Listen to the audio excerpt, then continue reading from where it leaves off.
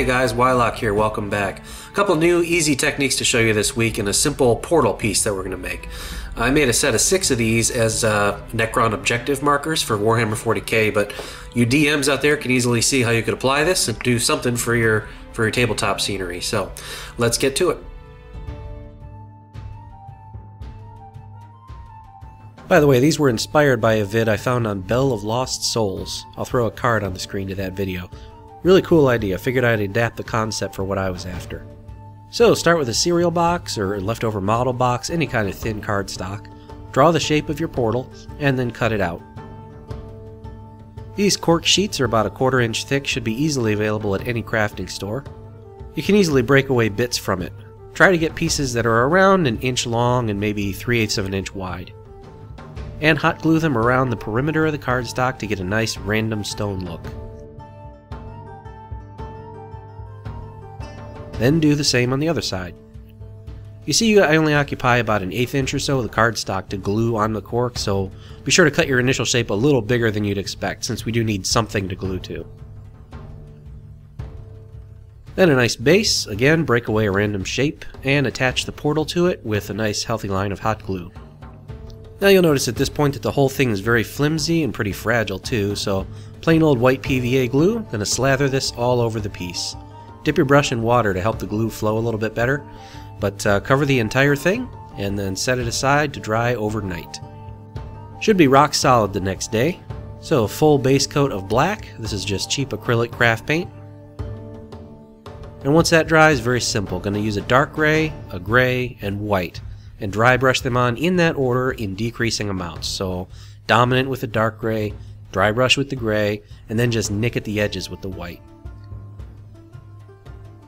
Now the portal surface itself, going to start with dark green, probably need 2 coats if you're using cheap craft paint like I am here.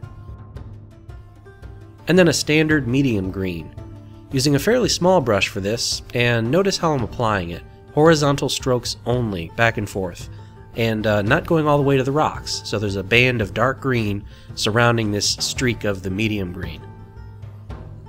The direction of the strokes is important for the overall look, so don't try to smooth or blend those edges. Just leave them like this. Here's a bunch of them done up and drying.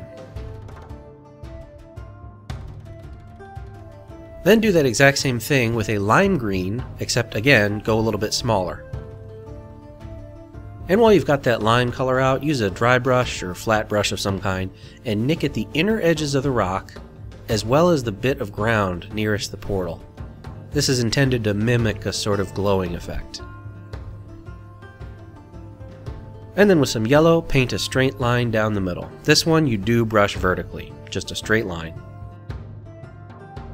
And now for the crystals. So this is leftover sprue from a Necron kit, I think it was a monolith, but it's a transparent green plastic. Gonna snip some segments ranging from 5 to 15 millimeters long. And then using Loctite Gel Control Super Glue and some needle nose pliers, going to attach them to the base, basically in the portal so that they look like they're kind of pouring out. If you snip them from the sprue with your cutters at an angle, then you can achieve the slanted effect that you see in the finished pieces. Alright, so let's get a look at these in context. I apologize, I'm fighting a bit of a cold right now, but the craft must go on. So anyway, I made 6 of them, and the number of crystals indicates which marker it is, 1 through 6. I don't like the numbers 1 through 6 appearing on the markers. I want them to be like part of the terrain. I want them to look nice. So that's why I did it this way. Just trying to figure ways that I could do that without the number. And if you're new to the channel and you like those giant crystals you see, be sure to check out episode 83. A little bit of sandpaper helps to smooth out the tips of those crystals.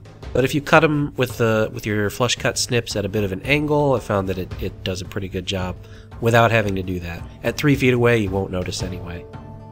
Again, I gotta thank Bell of Lost Souls, really cool little idea there.